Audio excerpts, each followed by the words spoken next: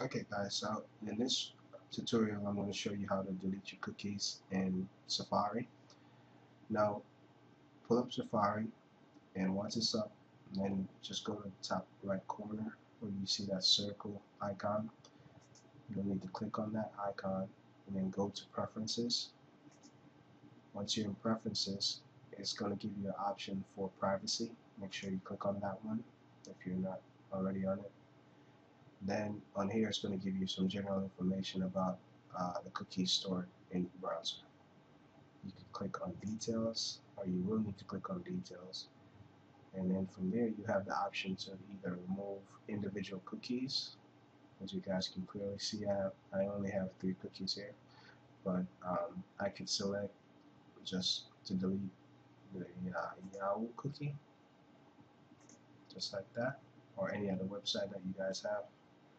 You can select just to delete one cookie, or you can select to remove all the cookies in the browser, which is always recommended.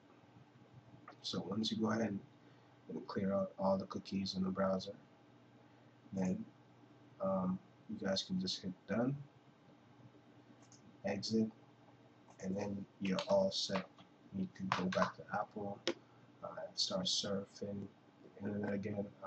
Then you guys should realize that once you clear the cookies, your browser, the Safari browser, should run much more smooth, much more efficient. Okay, if you guys have any questions, feel free to leave me a comment. I'll be sure to get back to you. Alright, also check out the blog for more information and more screenshots. It's computerthings.blogspot.com, and that's computerthings with a Z, not a S. Alright, thanks.